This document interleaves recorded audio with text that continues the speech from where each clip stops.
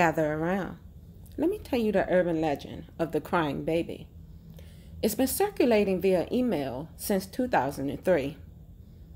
A few years ago, an email did the rounds warning people about a cunning serial killer who used a terrifying trick to lure his victims out of the safety of their homes and into his clutches.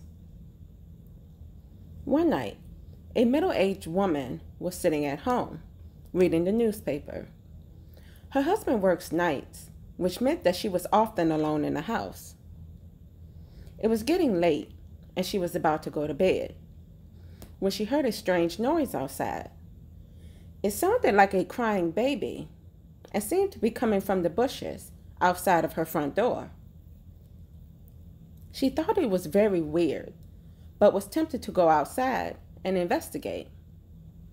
But just then, her dog jumped up to his feet and began barking and growling at the door. The woman got a strange and uneasy feeling, so she stopped in her tracks and decided to call the police instead. When she told them that she had heard the sound of a crying baby, the police said, "We'll be right over, but whatever you do, do not open your door." The lady hung up the phone, and minutes later, she heard the sound of sirens as 2 police cars pulled into her driveway. One policeman banged on her door, while the others searched the bushes outside of her home. The woman opened her front door and let the policeman in. He was holding a doll in his arms, and she noticed that it had a tape recorder in its belly. The police pressed play button on the tape recorder, and they both heard the sound of a crying baby.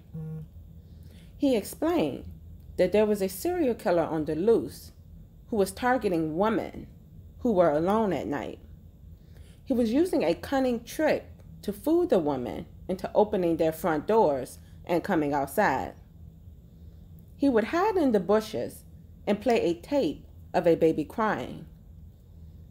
The recording of the baby's cries would make the woman think that there was a child in need of help, and they would come out of their homes. While they were looking for the source of the cries, the killer would emerge from the bushes and murder them.